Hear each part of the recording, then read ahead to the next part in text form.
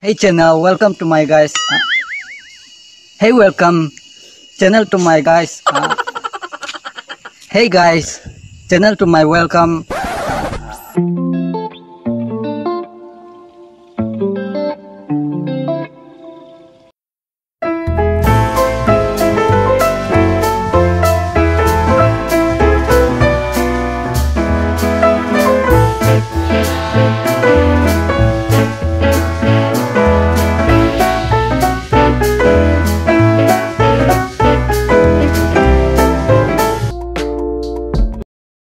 Hey guys, welcome back to my YouTube channel. My name is Eval Sam Eta, aka Sam Mistakes, aka that hot, fresh, yummy word, chocolate.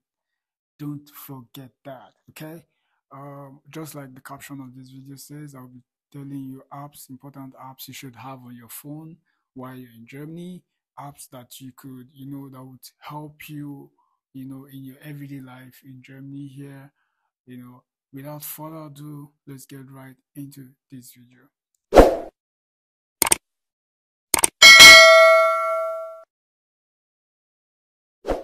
Guys, I noticed the numbers have been increasing. I want to say a big thank you to all you guys who have been, supporting my channel by subscribing, liking, leaving those comments in the comment section. If you're yet to do so, if it happens to be your first video you're watching on my channel, please consider subscribing. That way you support me and you motivate me to do more videos like this. I have this all jotted down so I don't leave any stone unturned. And there will be a bonus at the end of this video, so you want to stick around and wait for that bonus because it's really, really important you stick around to get the bonus of this video. So number one on my list is food. I mean, I love food, guys. So there are apps you have to have on your phone if you're the type who likes to order stuff like food, groceries and those things. So number one on my list is Lifrando. On Lifrando, you can order meals, from restaurant, and it will be brought to your doorstep. It doesn't take time. I've used it a couple of times, and you could use it at least once in a while when you don't feel like going out, maybe to a restaurant. You could just stay, order a pizza, order, some chops, order some fries, like things you like, and it's really affordable. And then the other apps is Flinks. Flinks is a very popular app. Also, you have Picnic. Picnic is kind of new in Darmstadt, so people who have used it actually, say it's a good app. You could, do your grocery shopping and stuff on the app, and it's easy to use. It's user friendly, and within the some minutes you get your stuff delivered to your doorstep. Okay, so number two would be grocery shopping. Now, when I came to Germany newly, I had to do like some market survey, some sampling. I asked friends, because most of the supermarkets have different, prices. You go to one and you go to another one, and you discover that the prices varies, so you just have to stick with one, for a particular thing, and you also have to stick with another, so you might not just stick with just one because every day prices changes, and then sometimes the quality, or don't get me wrong, everything you buy in Germany mostly are of quality. What I'm trying to say is sometimes you might get more fresh things from a particular supermarket than from the other. Sometimes the prices may be higher than this for the same commodity, for the same goods you're buying from a particular shop. So in that order, number one will be Aldi, number two will be Lidl's, number two Penny, Reve and Netto. Reve is like one of the most popular supermarkets around here and in Germany. I can say it's a little bit pricey.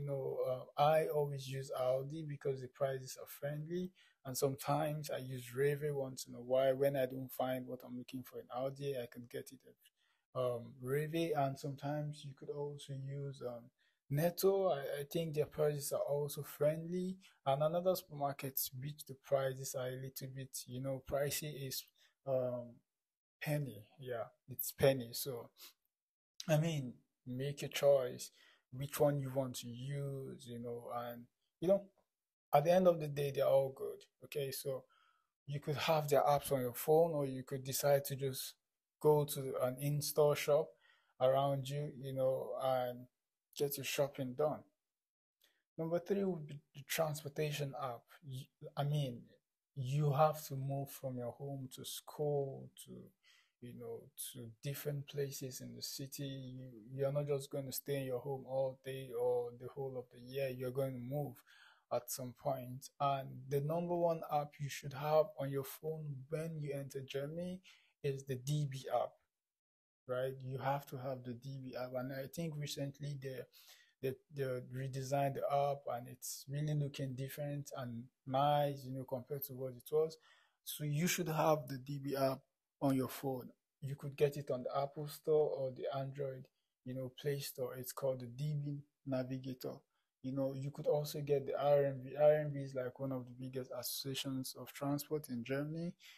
So you should also have it in your phone. You can check transport connections real time. So for example, I'm going out in the next 5 minutes. I could just prepare and check my DB app, and it tells me what tram is coming next, or what bus is coming next, and how I need to connect to wherever I'm going to, whether within my city and outside my city. So that's how good the app is. You could also buy your ticket on the apps, or you could buy from the vending machine. It all depends on you.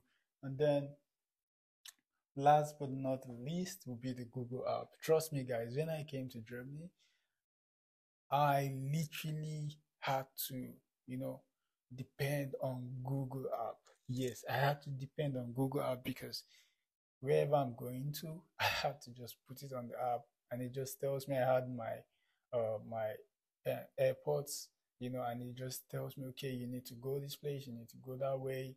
Trust me, when I came, I got, lost, not like lost to the extent that maybe the police will have to declare me wanted, no, not missing, sorry, not that kind of thing. Like, but maybe I'm going to A direction and then I find myself in B direction, and these places are all just around, each other. They are so connected. So it was the Google app which I started using, that made me know these places, and that is how I, found my way around in my city and outside my city. So you want to have the Google, uh, you know, app, like the Google Map app on your phone. So next is the TIA app, which is still like the transport in under the transport, where you can rent a scooter. I think for the first time you're using it for 10 minutes or so, it's free. For 10 minutes or an hour, it's free. And then the next time you're using it, you have to pay a fee for, depending on the duration you'll be, renting the scooter. And I mean, scooter, it's kind of easier to ride, when compared to the cycle.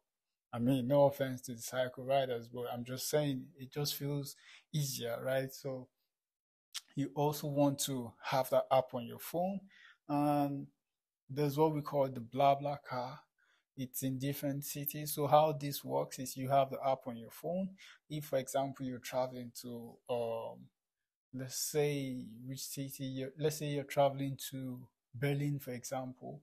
You go on the BlaBlaCar app, and then you're going to see like some other person is traveling to Berlin, you know, with their car. So you're going to say, oh, I want to join you guys, and then you pay whatever fee you're told to pay for the trip, and then you'll be given a spot where you're going to meet up with other travelers, and then you guys will travel in one vehicle to Berlin. So that is how the BlaBlaCar works. It's in different cities in Germany, so you want to consider downloading the app as well. And next is the Flixbus and Train.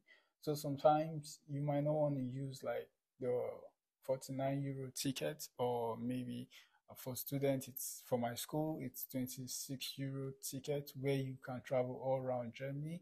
Maybe you want to use the Flixbus. You have an app, it's called the Flix app. You could get it on Play Store or Apple Store. You just download it, and wherever you're going, you put it, and it tells you the fare. It better you book on time so you don't have to pay so much. And then for Darmstadt, the stop or where you could join them is just close to the central hub enough. at Darmstadt, and then you know it's like it's literally what do you call it? It's like a road trip. It's a bus, very neat bus.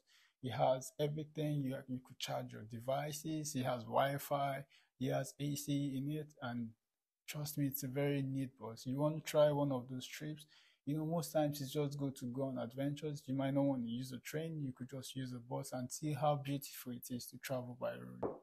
So next on my list will be accommodation apps. You have the Vonovia, you have Vigay, you have Scouts 24. So all of these apps, you could go on them and you see, you know, in whatever city, Berlin, Frankfurt, Cologne, Darmstadt, Bremen, whatever city you're looking for, just put in the location and you'll be able to see like houses that are available for rent. Um, Next is the language app. I mean, guys, you're in Germany, you need to learn the language. Apart from the fact that people here generally speak English, apart from their language, but it's highly recommended you learn the language, you know, to fully integrate into the system. Okay, so you could learn the language via different apps and medium. You have like the DPO, you have Learn German on YouTube, you have Duolingo, you have Tandem, you have Babel, you have Lingota, you have DW Learn German. It's an app as well, and then you have the Busu app. Some of these apps have like some, you know, subscriptions you need to do to gain full features into these apps. Trust me, they're all good in their own way. I used to learn German while I was in my home country to learn German because I was unable to attend like a regular school for the course, the language. So I had to use the apps to learn. And trust me, I was able to learn with these apps and also Bits, you know, with YouTube, Learn German, it's a YouTube channel and it's very rich, trust me. From A1 to C1, you'll be able to learn if you know you're focused and you know what you're doing. And for shopping app, guys, I use Zalando. There's Zalando, there's Zara, there's Amazon, there's eBay Kleinanzeigen. So eBay, you could get fairly used stuff that are not really, you know, so used and still in good condition. All you need to do is negotiate with the seller and it will be delivered to you. Amazon, you could get quality stuff. Theamo is like you could get stuff both like at some very affordable prices and sometimes not so good quality. So that's that for the shopping app. And then you could also use like some in-shop stores like C&A, TK Maxx, Nike, New Yorker. I use C&A and sometimes TK Maxx, and their stuff are actually good with great prices, so you don't have to break the bank to go shopping at the stores. So onto the financial apps.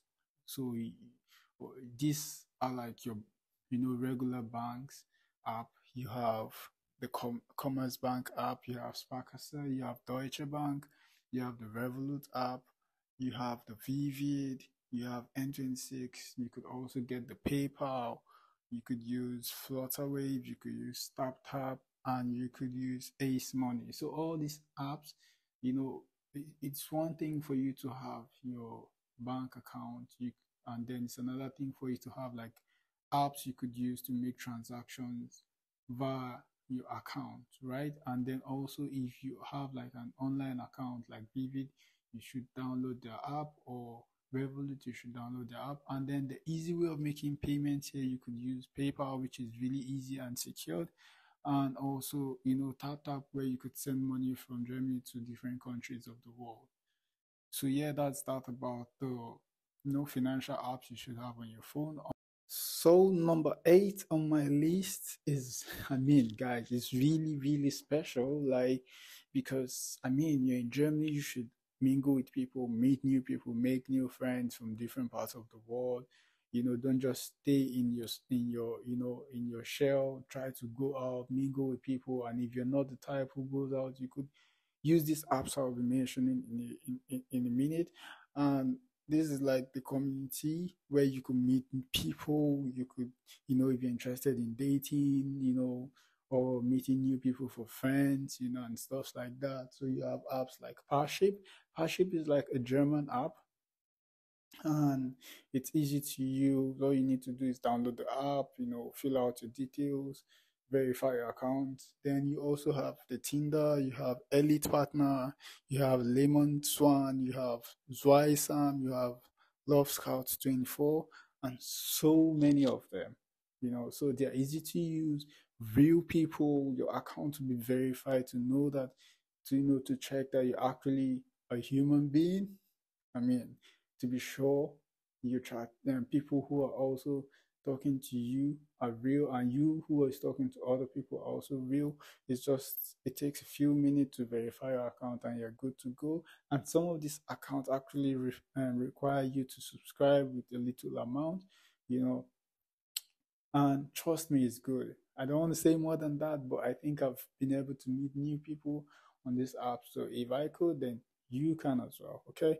So next on my list is entertainment. Who doesn't like to be entertained? So if you're not reading, or if you're not making some sport or at the gym, you should maybe be seeing a movie. So, as you already know, in Germany, downloading from torrent is against the law. Here, you'll be fined really hard.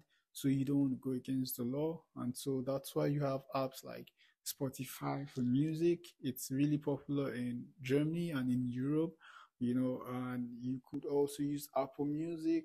You could use Amazon Prime for movies, and you could use Netflix for movies as well. So these ways you could watch your movies or listen to your favorite music without breaking the law. All you need to do is pay the monthly subscription for Spotify or for Apple Music, and also for Amazon Prime as well as Netflix. And you should be able to enjoy your favorite movies at the word go. Guys, when we started this video, I said stay to the end of this video and I'll be giving you some bonus which is really useful for you guys. So the bureaucracy in Germany and all, so if you've been able to get some of these documents, and you're ready to work, there's an app you could download on your phone. It's called ZenJob, Z-E-N and job. That's Z-E-N-J-O-B.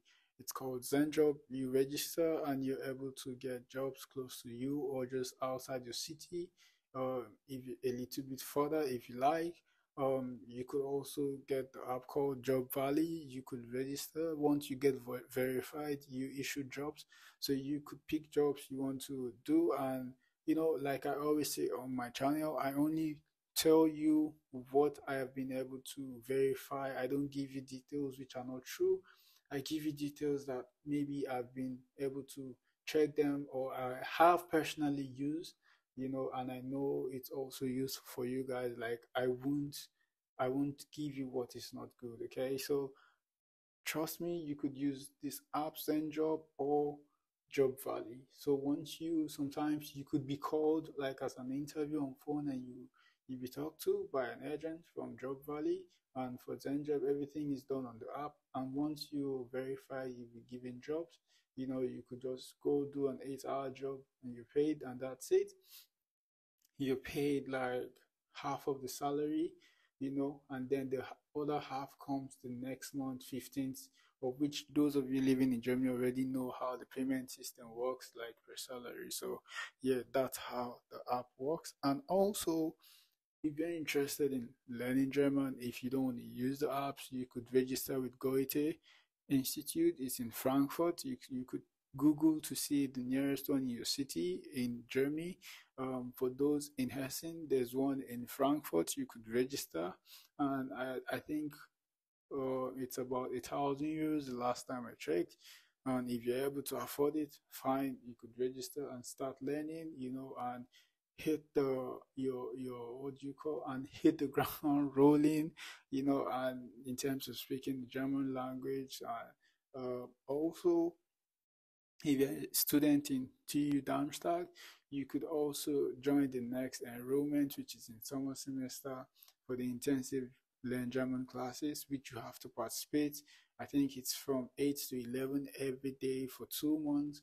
And I think you should be able to hit the B1 or BSY level from A1 to BSY level. And it's intensive. You have to participate in each and every one of the classes held. I was unable to register for this because I had so much to do on my table. I had like some exams, classes, and stuff, and work as well. So I couldn't combine everything together, and that's why I will be doing it in the next semester. In your university, in the language school, it's also offered. You could enroll for the what's it called?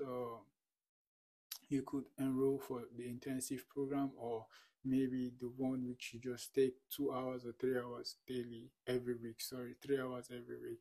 So for me, it's better you go for the intensive offered in your school. Most German schools or universities offer language courses. We've exhausted all the topics. You guys do well to download all these apps, and trust me, you have a seamless, process of settling down in Germany.